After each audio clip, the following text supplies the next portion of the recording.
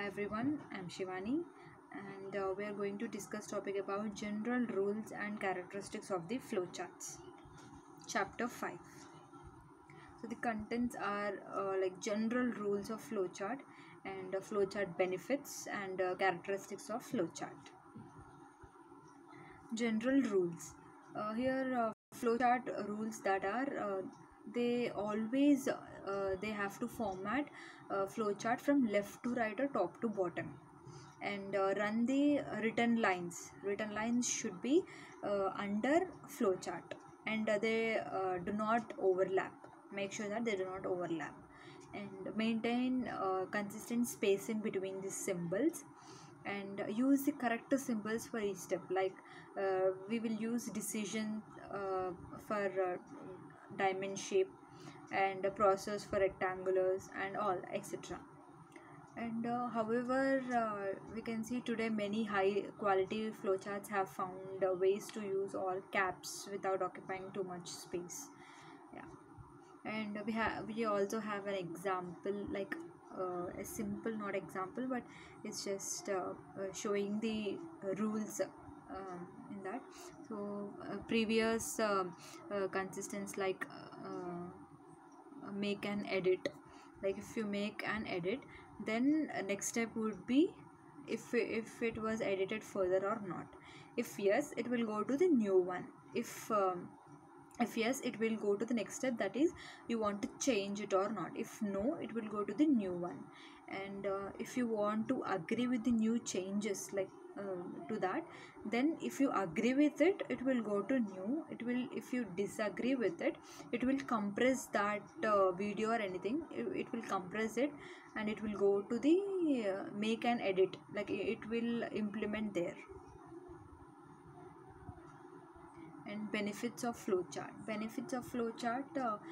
Here flowchart is a very large area of requirement to present a stepwise process. It uses like highly in education or industries or medical, business strategy planning and many more fields etc.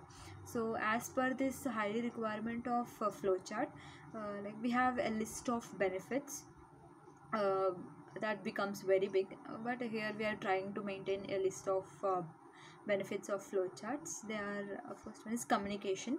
Communication is if flowcharts are the best way to represent communication of all logics of a system to all concerned. Here and next, effective analysis. By using this flowchart, distant problems can be analyzed in more effective ways, like in many good ways. And if we will get a good program documentation, then we can use it for various purposes also. And efficient coding.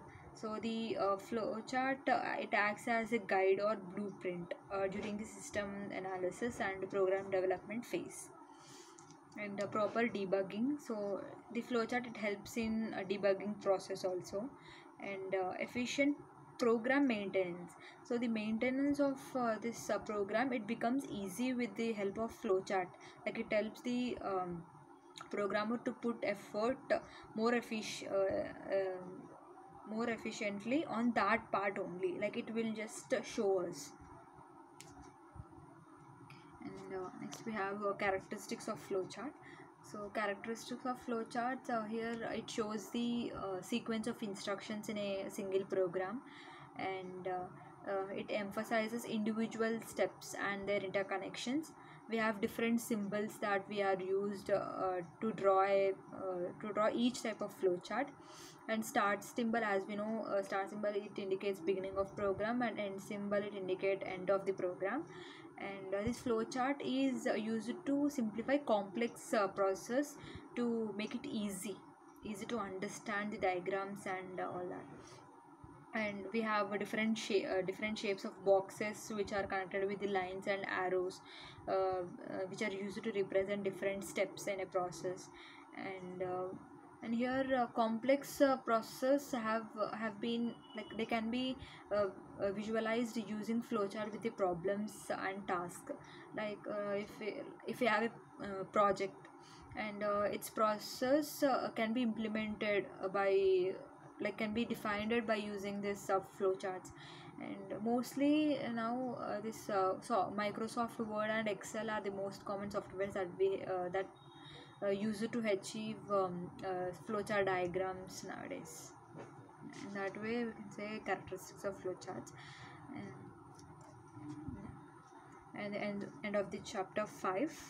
Thank you.